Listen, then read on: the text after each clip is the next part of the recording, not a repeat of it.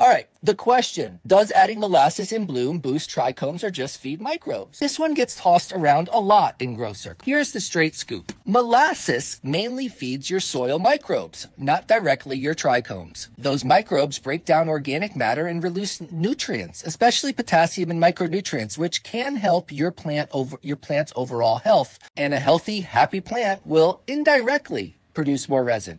But molasses itself isn't some magic frost booster in bloom. If you're on hydro or cocoa, skip it. That's some good info.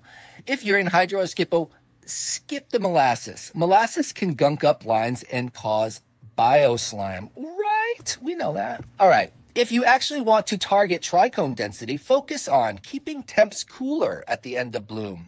65 to 70 degrees, there's a hack. UVB exposure, or a strong full spectrum light, UVB. A slight dryback before harvest,